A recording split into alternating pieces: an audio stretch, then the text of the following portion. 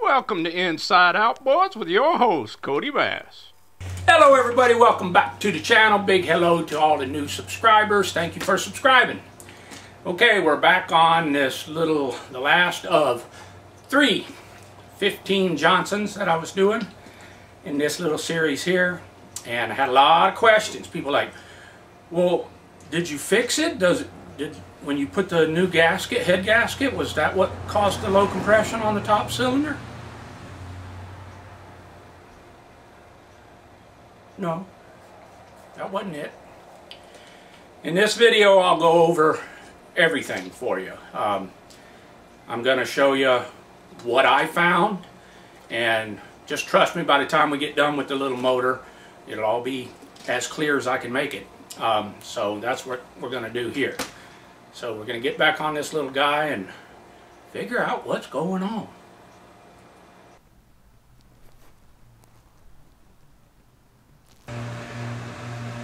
Okay, I torqued the head bolts down, and I'm just going to see what we get now. I'm going to go ahead and do both, the bottom and then the top. I'm all zeroed out. Okay, I'm going to wipe that there. Never sees off the top of there. Rubbing my elbows and all that. Alright, so here we get on the bottom.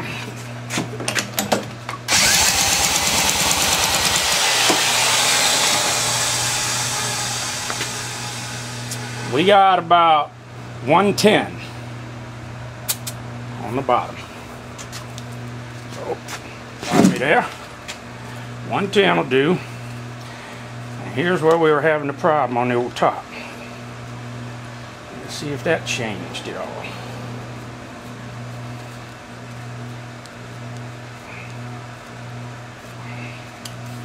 Zeroed out. See what we get. Don't feel any better.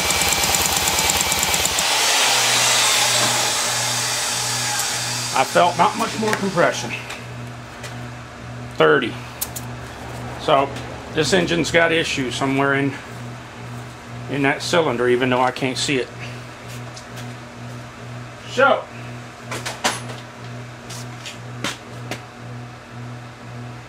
it was not the head gasket. So I will pull that head gasket off, wipe it down clean, and look at my options for another cylinder block, being that this one's got to come off anyway. But let me take that cylinder head off and get that good gasket out of there. Look at it one more time, see what I can see. Be right back. Well, I don't really know where the issue is on this one. Maybe a warped head, because the cylinders, this cylinder, the one that's really low, actually looks really good. I know you can't see what I'm doing, but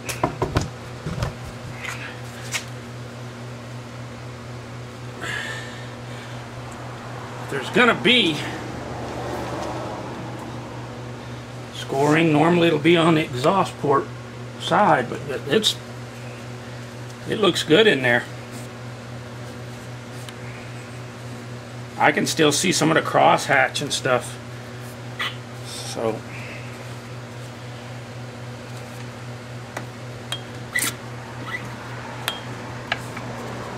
it has no, hell, the bottom cylinder even looks worse.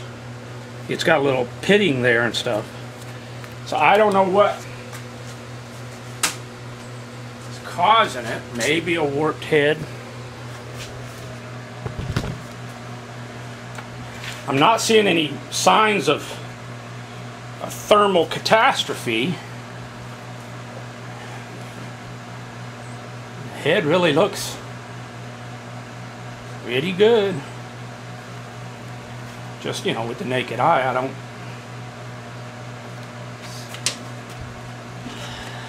Not seeing any holes in the block anywhere.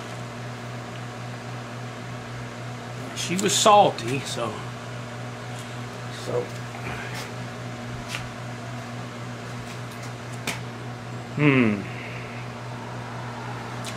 took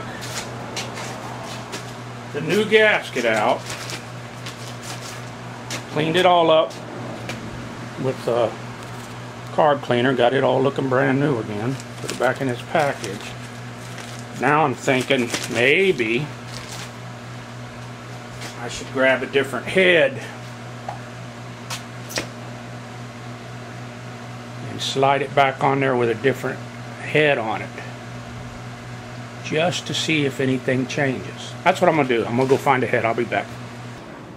Okay, what I did was went over to my bone pile.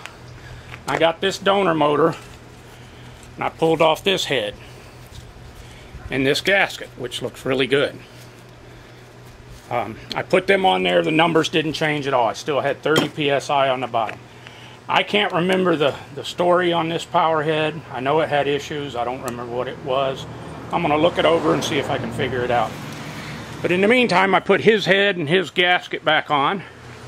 We've got 30 psi in the bottom. We've got 100 roughly on the top. I'm just going to see if the thing will start. Like I said, sometimes these guys will run pretty decent on one cylinder. But again, I looked at the cylinder and I'm like, man, that don't look bad. But something ain't right. Gas is going in the carb. Let's see what happened. Let's see. Yep.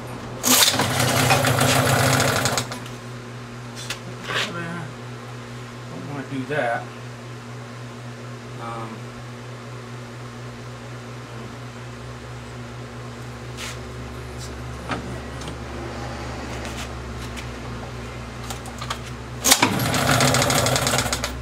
That was weird.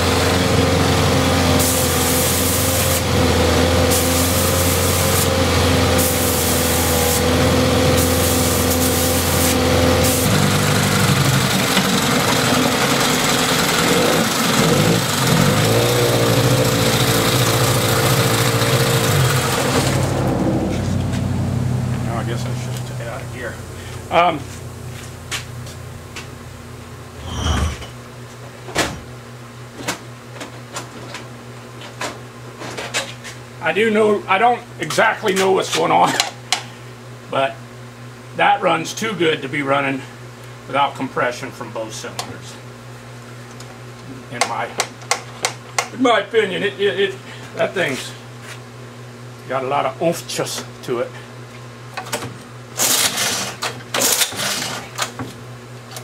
Squeeze it, I don't know. But she ain't cooling properly. She is not cooling properly. What little bit of water was coming out the telltale was milky white, salty looking. So, but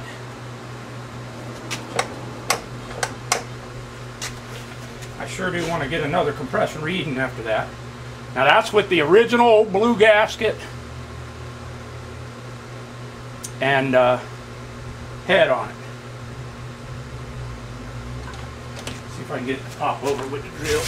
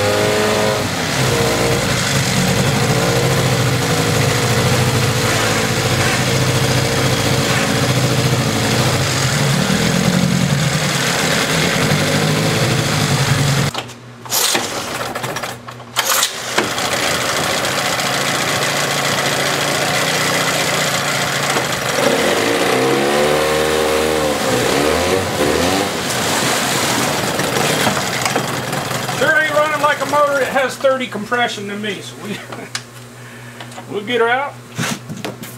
We'll check it again. Yeah, that's kind of bizarro. Kind of on the bizarro side.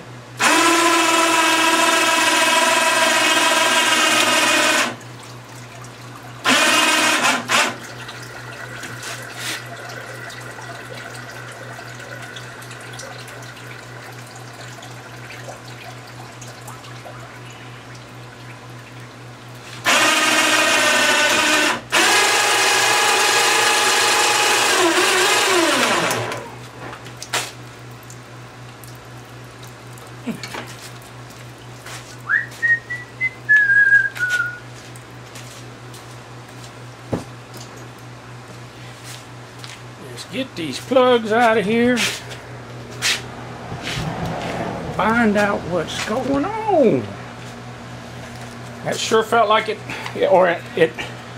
ran like it had better than 30 psi on that top cylinder.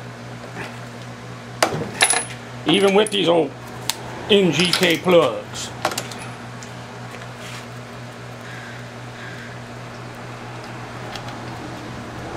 This has even got that original junky blue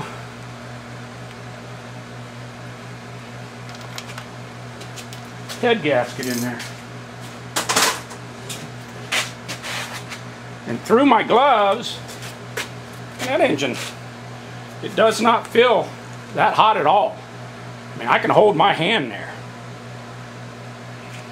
I don't know. Bizarro, man. Let's go right for that top one.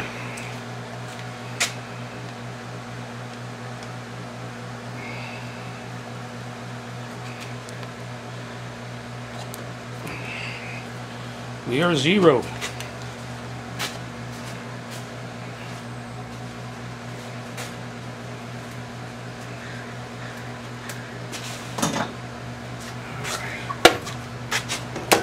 Let's see what we get. Feels like it has a little better, but not a lot. but it felt a little more compression there. 120. What the heck was going on? Well,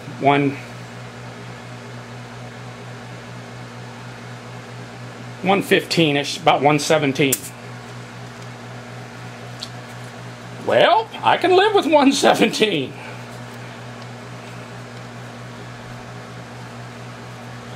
Was the gauge messing up? It's been the same gauge I've had for 25 years. There's the bottom. We're 0.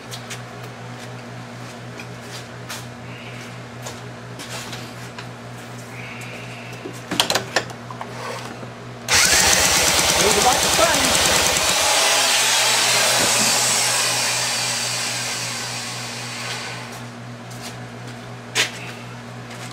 About 118.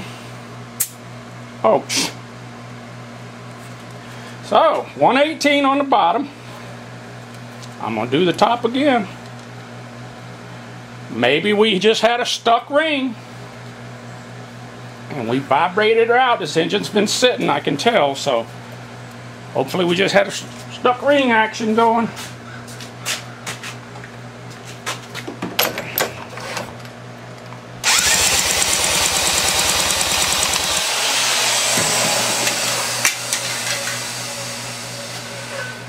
What we get? 120. Only thing I can think of is a stuck ring.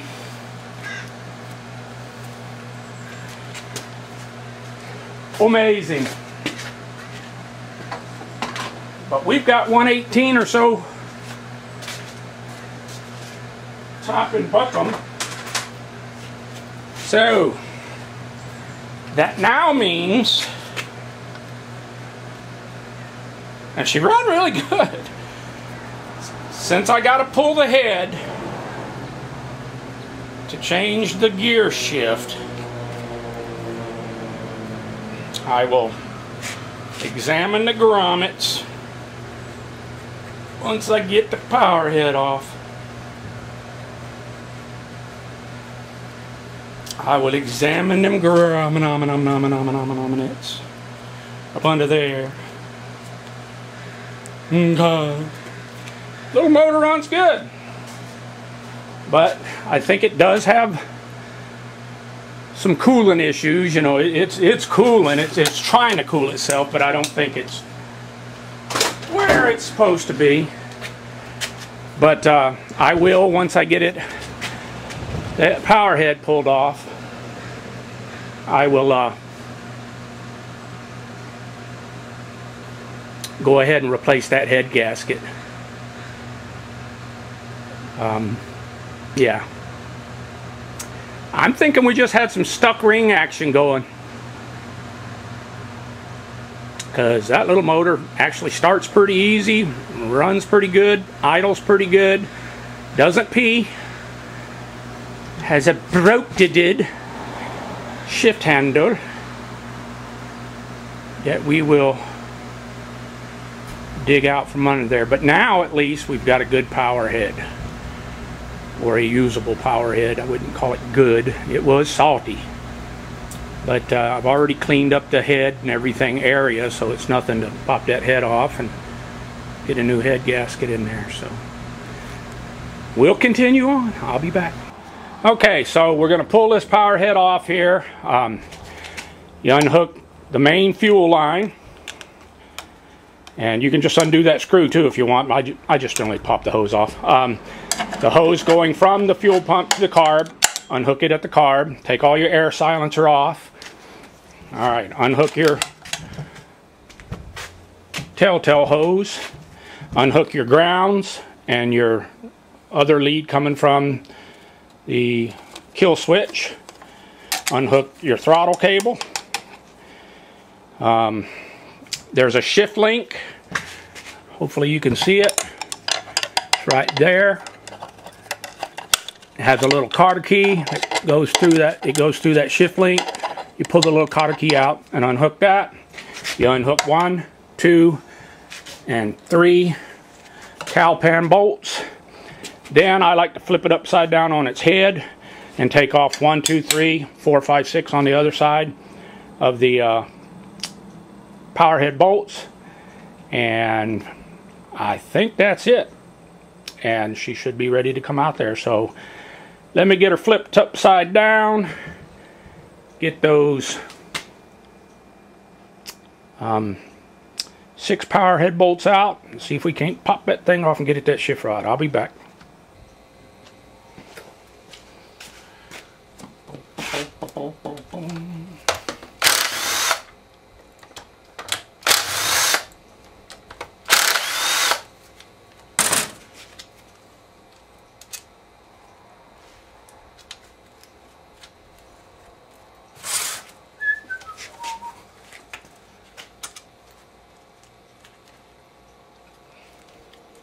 Get out of there.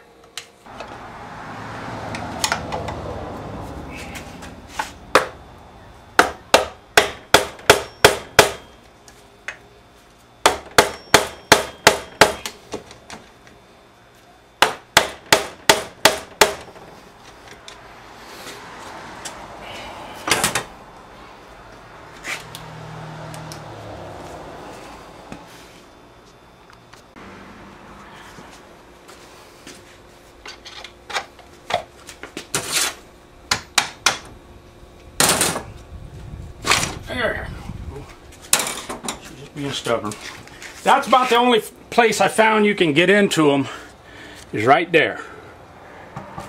Right in there. Sometimes from the back there,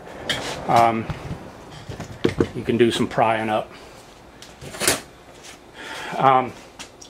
Another ticket, what I do with it, is I keep some old screwdrivers, and I grind the tip, you know, not on a screwdriver that you've previously broken the tip. I grind that tip so it's super sharp, but yet it's fat here, so the minute it gets in between the block, the power head and the lower, it widens it pretty quick. I don't know if that makes sense, but anyway, that's what I do. Shake him on out. Shaking him on down. All right way. And you don't stop. Alright, let's see if I can manage to drop something on the floor.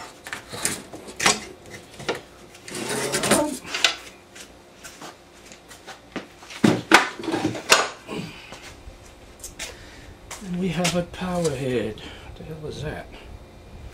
Treasures!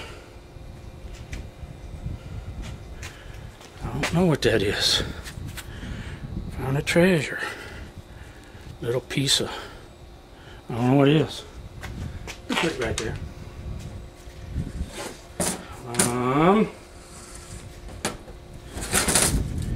Well, there we go. We got a power head off. And pretty uneventful. So now it's grommet time. Let's see what we got for grommets.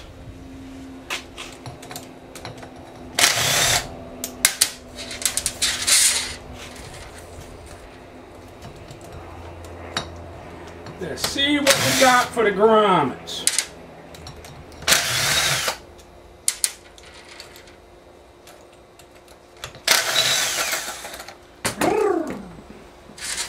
Grommet time. It's the grommet time. Heck, are you guys even in there? Forgive my lack of camera ability. All right, let's see.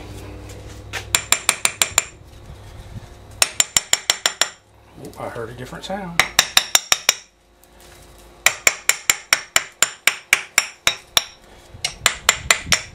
Oh, there she goes.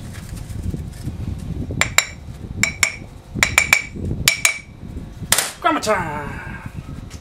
Them grommets are perfect. Nothing wrong with those at all. See that? They're wide open. Them grommets look good, like they've been replaced even. So, Why ain't she peeing? I'm just going to reuse that gasket. It a little bit tore right around that one screw hole, but there ain't nothing. But I can see water actually backed up in the channels. See that? So, I'm going to dry this off, put a little ATV around there. But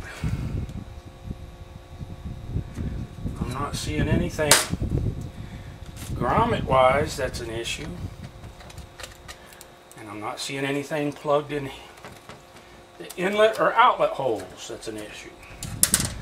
So maybe we got a halfway working water pump. Who knows? But the grommets look good.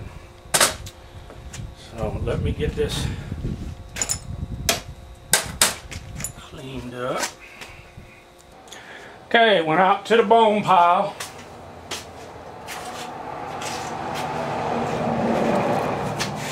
Forward, neutral, reverse. Got me a shift handle. I put the exhaust tube and all back on after checking the grommets. I took the head off, put the head back on. Here's the old crappy blue gasket that's no longer in there. I put a new one in.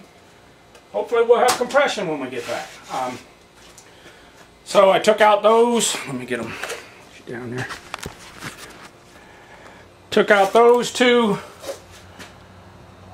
deals that hold this guy on, the shift link. Now we got to take out this one if I can figure out what size it is. Well, oh, it's got that keeper on it. Never mind. Yeah, you got to take a. I forgot about that. Take a screwdriver. Get you the screwdriver. You got these lock tangs. Is that a word? Tang or a drink? Get that little guys out your way. I'm going to first one, two. Only one. The tang out your way. There you go. See if I can keep everything on this little shelf in the pan. Not dropping it down into the abyss. Okay. Get this shift rod out. Get the new one. I'm going to put a little Earl on there though. A little Earl, maybe some geese. I don't know. Something to help it slide in and out of there. About a little Earl and a little geese. Just a little dab do you. Okay. In with the new. Watch that little bushing. Don't lose your bushing. Got to have a bushing. My bushing? Oh, half my bushing went in. Only half. Stick it over now. Alright, then it's going to be difficult right up to the end. That's weird. Oh, that's not the bushing, is it? Or is it? Let's see if I can get the bushing. Yeah, that is the bushing.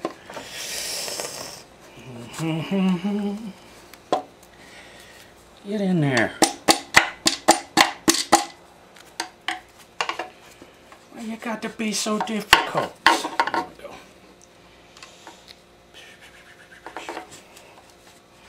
Then that won't let the thing go down. Won't let my thingy. Bushing. Bushing finna get on my nerve.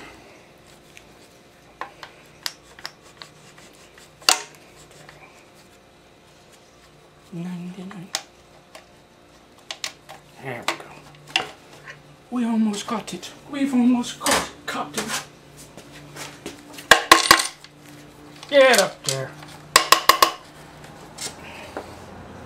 I'm gonna cut it. I gotta whack it. So I'll move all my stuff so it don't go to the abyss.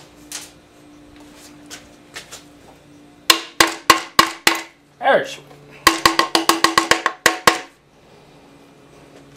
You got to whack it, whack it.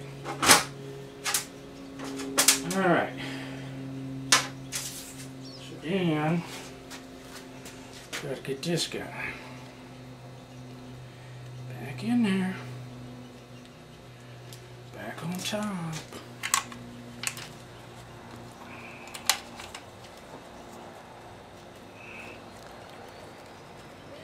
Okay, there's my little, where's my tang? Tang. Gotta put it on the right side.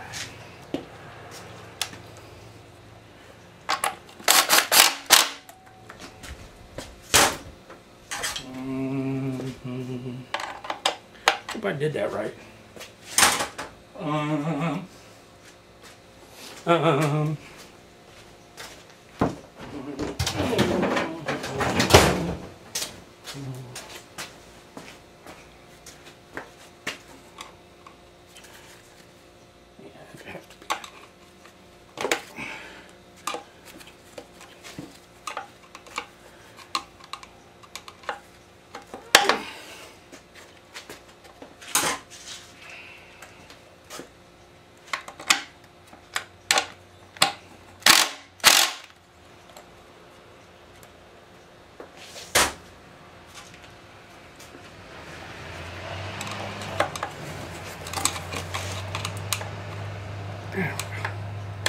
See, I'm not on a flat there. I gotta get on a flat, so I'm gonna have to back that off just a little bit so I can get that tang to come even. There we go.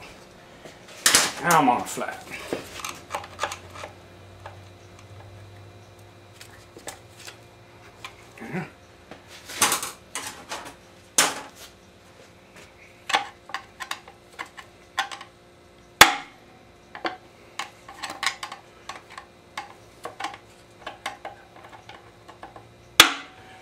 Ta-dee-ta-da.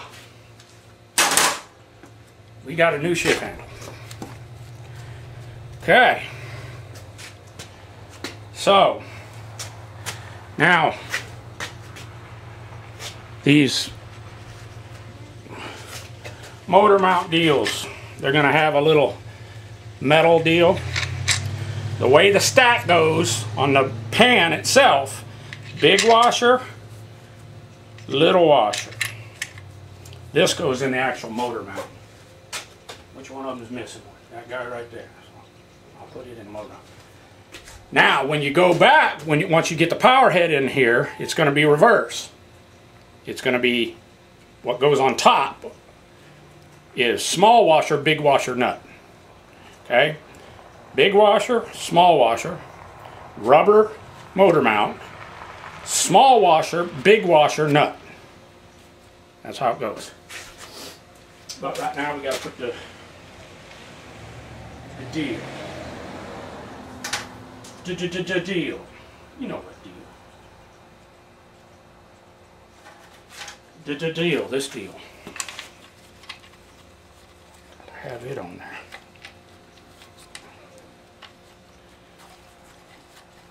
That deal. I put the deal. Let's make a deal.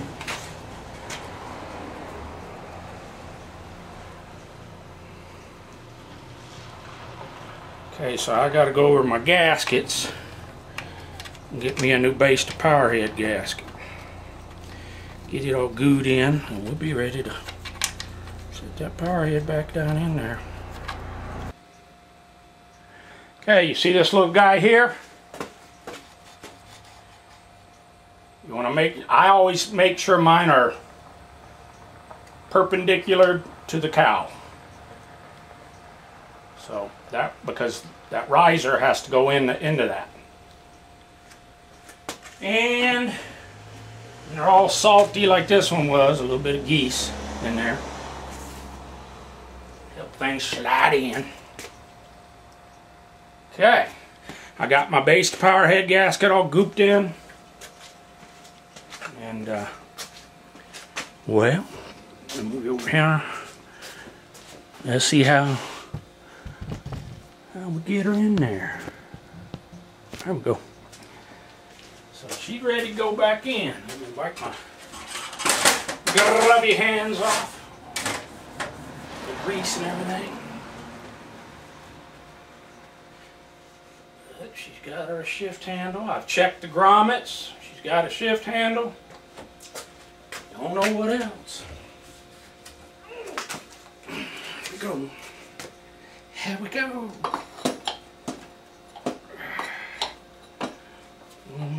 Come on, you. There we go. Then we gotta make sure all these motor mounts and everything.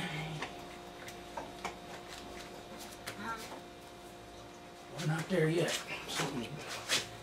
We're not there yet. Oh. There we go.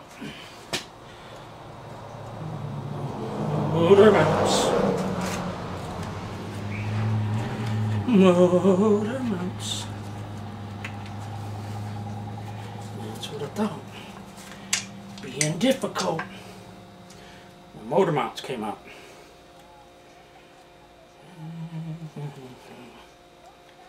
Which means I'm going to have to lift it back up a little. Get it back in. There. There. There's one. Getting closer. Getting closer. Like I said, you got to guide this thing in a little bit.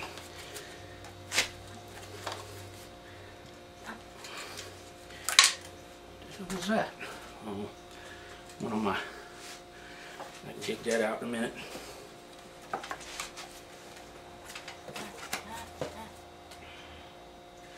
don't think we're there. Alright, gotta get that in. Close. Close. We're there. Alright. We're pretty much in there. Okay. There's the old blue gasket with the little bad spot right there. And the crinkled up bottom. There's the broken shift handle. And there's this. Let's see. Power head's all back on. Well, not all. I still got all the silencer, air box. Let's start with it. Now we'll do the bottom first. I already got myself confused on there a couple times. Which one had the low compression? Alright. ER0. Let's see what we get, don't you know?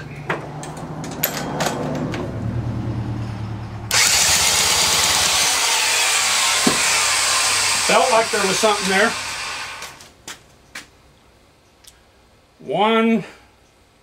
Maybe 21. 121, 122. On the bottom. Here comes the cylinder in question. What happened? We got a new gasket in there. I put a lot of goop. Come on now. If I can get the daggone tester in there.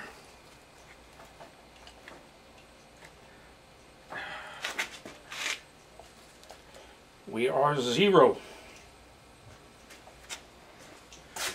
See what we get.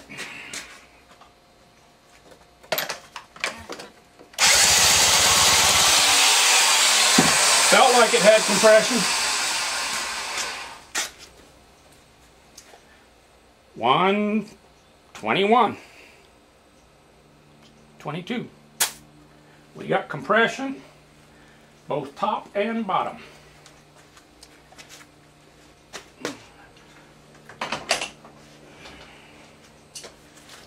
Okay, so let me get her in the tank. The plug's back in. We're going to start it up and see what we get. I'll be back. Okay, you're going to see what I'm going to see. Couple of things. I don't have any of the air silencer stuff hooked up yet. Couple of things I did find as I was going that was interesting. I blew out the block when I had it setting up on the workbench, and out the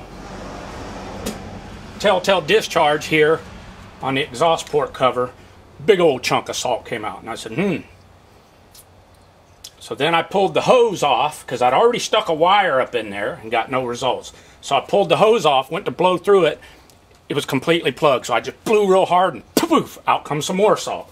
So we might get pee now, I don't know, we'll see. But we got compression, 120 top and bottom. I'll have to choke it by, you know, with my finger. But we're hooked up. Squeezy bulb is squeezied. Let's see what we get.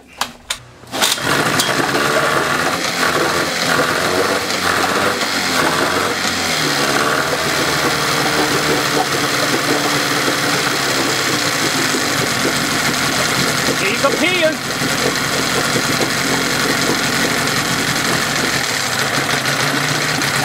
Forward.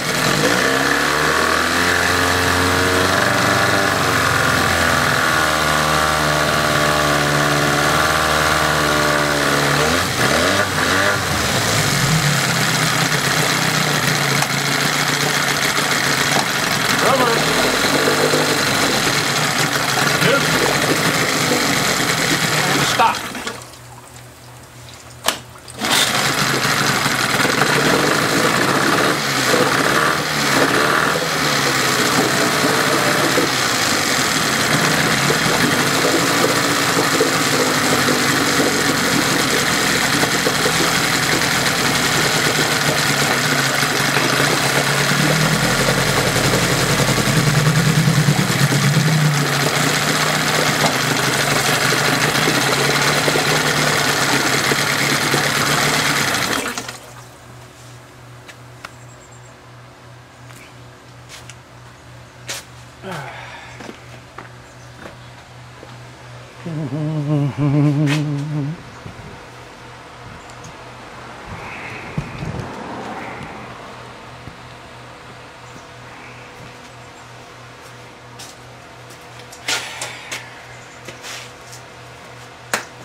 Been an interesting little motor.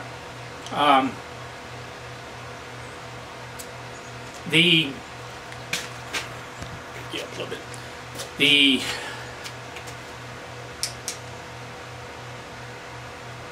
no water problem was just salt. And if you think about it, I came at it from all directions. We checked the grommets. They look good. I blew air through the grommets. I blew air back up through the water pickup tube and the exhaust small copper pickup tube. I unhooked the telltale hose, found salt all through it. I found the little clip that the telltale hose, the 850 I call them, 337-850 or something's their number. The little plastic thing. It was, you know, half plugged when I first started out. So there was salt all along the channels from the water pickup tube all the way up. And there still is salt. There's still going to be more little chunks and pieces of it break off and clog that P tube most likely. I didn't clean the carburetor. I did squirt tri-flow down in there, pull out the adjustment, adjusting needle and all, and shot air through there and tri-flow through there. And she was plugged somewhere along the carb. The fuel wasn't getting in. So the head gasket in the head.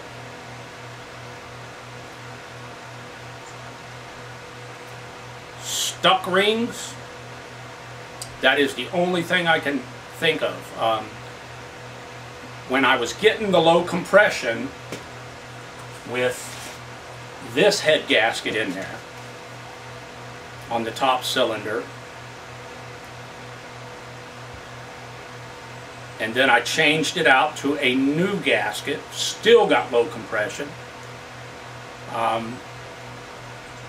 Something I did do while I was cleaning, if you remember, I wire wheeled the head surface and the cylinder surface, the block surface. Well, then I hosed everything down with carbon intake cleaner. and it's just a habit of mine. I do it after I wiped everything down, and I sprayed Tri-Flow all in the cylinder walls and on the top of the piston and everything. I brought the piston up, and while I had it there, I tapped on it with a little hammer. I didn't wail on it, I just tip tip with my little tap it hammer. And I did the same thing as the bottom cylinder. With that Tri-Flow and the carb cleaners, maybe there was some stuck rings or a stuck ring. And then when I kind of got fed up, because I'd already changed a head gasket, I swapped out a head and still had no compression. And then so I said, heck, I'm just going to put it back together and scratch my head on it, think about it some. When I started it, and it actually tried to start up and ran for, I don't know, 3-4 seconds and died, that might have been all it took, with the solvents and the Tri-Flow and the tapping on it.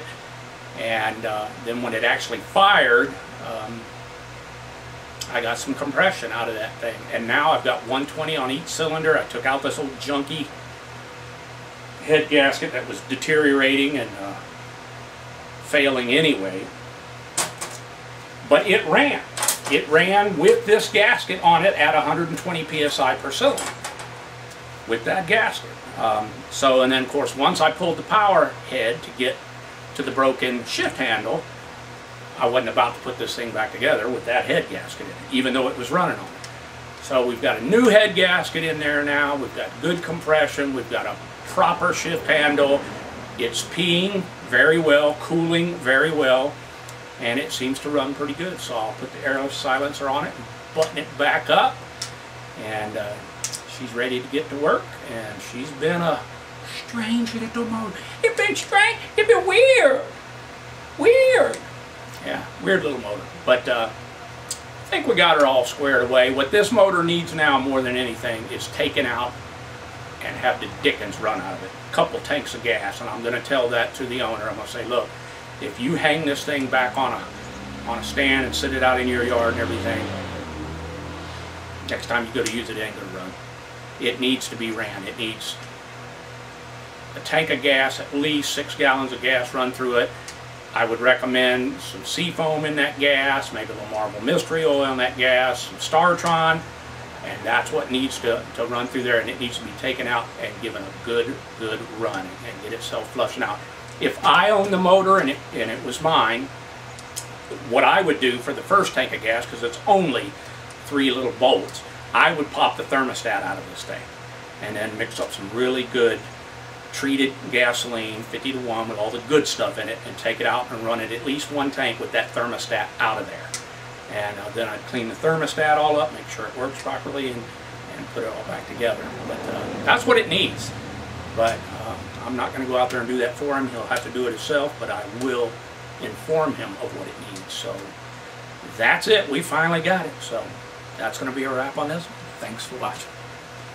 Don't forget to subscribe. More vids are coming on Inside Outboards with Kodi Bass.